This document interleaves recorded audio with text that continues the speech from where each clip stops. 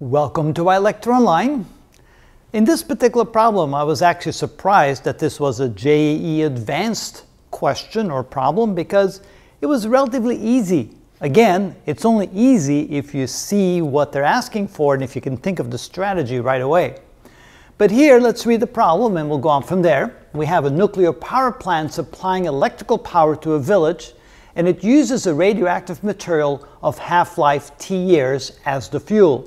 The amount of fuel at the beginning is such that the total requirement is 12.5% of the electrical power available from the plant at that time. So the plant starts out with a new fuel, and at that point, the village only requires 12.5% of the total output of the plant.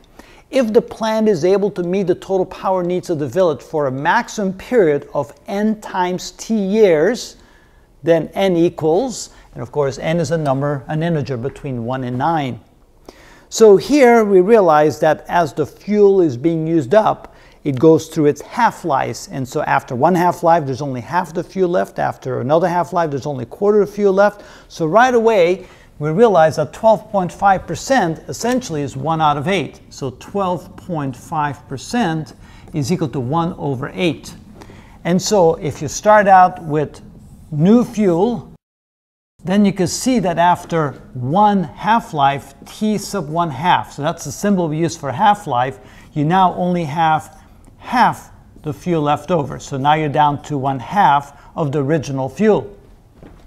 Then if you go to 2 half-lives, then you realize that half of the half decays, so now you only have a quarter of the original fuel left. So now you only have, after two half-lives, you only have a quarter of it left, and then after 3 half-lives, again, whatever was left here, half of that will now also be used up. So now you're looking at only having 1/8 of it left. So we have 1/8 left, here we have 1/4 left, here we have a half left, and here you have the whole thing.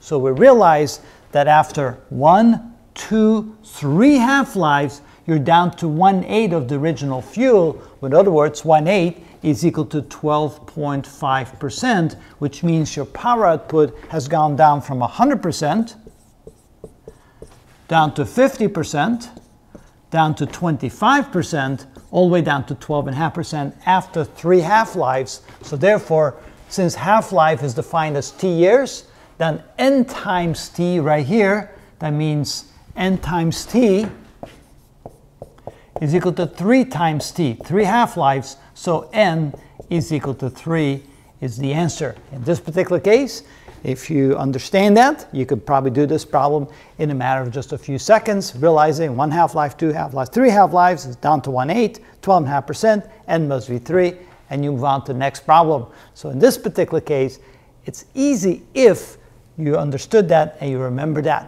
and that is how it's done. What if you don't see it? What if you don't see it? You sit there and you have no idea how to do the problem. There's no other way to do it? This is the only way. Is to realize that as you go through the decay process, that each half-life, you only have half of what you had before left. So you go from 1 to a half to a quarter to an 1/8 to a 1/16 and so forth.